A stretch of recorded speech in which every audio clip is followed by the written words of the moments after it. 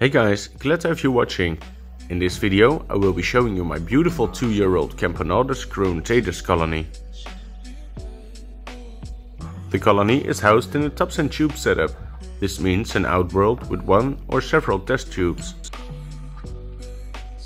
They have 3 test tubes available in the setup right now. And of course the queen is always in the test tube, which looks the worst. The queen is located in test tube number 1, which is run completely dry. A part of the colony is housed in number 2, which is also running dry. And I'm hoping they will start moving to the new glass test tube soon, which is number 3. Normally a small water fountain would suffice, but this colony drinks a lot, so I made sure I gave them a bird feeder. For a 2-year-old colony, this colony isn't big at all. The colony went through 2 hibernations and could have grown a lot bigger, but I had a lot of problems from the beginning with the queen. The queen would keep on eating her own brood. By that time the ant room was somewhere else, a place with a lot more vibrations, so it kinda makes sense. And when the first nanitic finally arrived, she killed it. I've heard more stories about people with Cruentatus queens and more people experiencing difficulties with the founding stages. I'm really glad I pushed through. After killing a nanitic, I put the queen away for several weeks in the dark, and with success. The queen turned into a beautiful colony.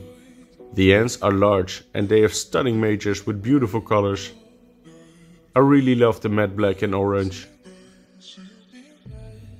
They can be aggressive when they need to be, but they rather play it safe and stay together as a group, close to the brood and close to the queen. They got out of hibernation a little too soon since we had an increase in temperature, but the colony has a nice and healthy amount of brood, and this year they will be growing a lot. I'm going to keep giving them test tubes if they require more space, until the colony is big enough for a white-tongue nest from Antfarm. And if they reach that size, I will make an update. The colony reached to the size where growing in numbers should go a lot faster now. So I'm pretty curious if we can pull it off this summer. And I think giving them a medium nest right now will be a waste of money and cost us more stress than necessary. So why not add test tubes until they are big enough for a decent nest. Their nesting area is around 24 degrees. And the outworld is between 22 and 24 degrees. When it comes to food, the ants are not picky at all. They eat everything I offer them. They're a little bit shy and careful when it comes to approaching the food. Usually they walk around in circles, and every now and then there's this brief moment of physical contact.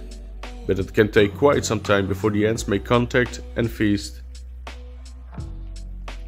And if I see them eating, it's very late at night. I tried staying up, but I was way too exhausted. So I thought I'd try again with a cricket the next time. And as you can see, a lot of walking around is involved. Until one of the workers noticed that the cricket was still moving a little bit, so she started the attack. It didn't take long to discover that the head was cut off and that the cricket was an easy meal, so the feasting can begin.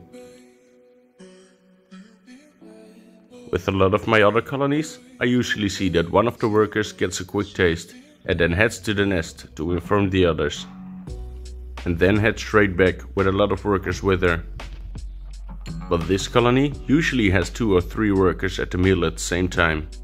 I'm not sure if they do this because the colony is still not that big, but it's pretty cool to see the same workers going up and down to the meal and perform trophallaxis when they reach their nest.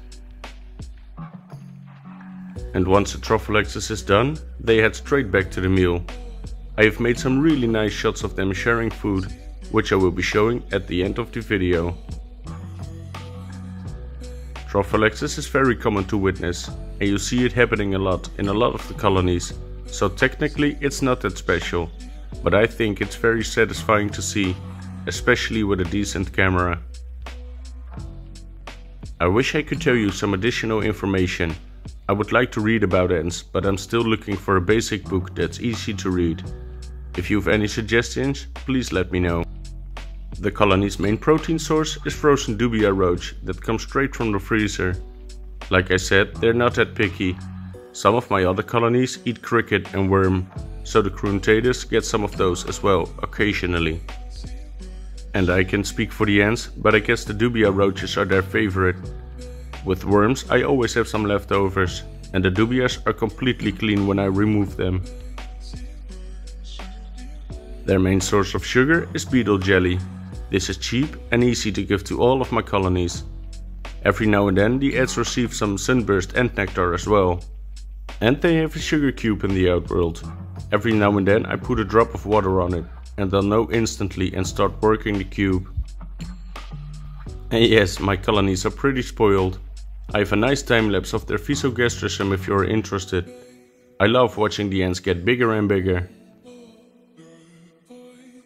I hope that this colony is the proof that sometimes you just need to keep on trying. The queen had a really rough start and everybody thought it was a waste of time. But look at the healthy and beautiful colony. Trying to save her sister, since she is still stuck coming out from the cocoon. And if she can make it for herself, she makes sure to drag her back to her sisters, so they all can assist on getting her out. And as tough as the leftovers can be, I think the ant made it out. I can't find a corpse of her anywhere, and I can't find a worker with some cocoon leftovers as well. But not every ant is that fortunate. This worker, which is laying on the edge of the setup, is dying. And even now, every now and then a worker comes by to check on her, and even feed her.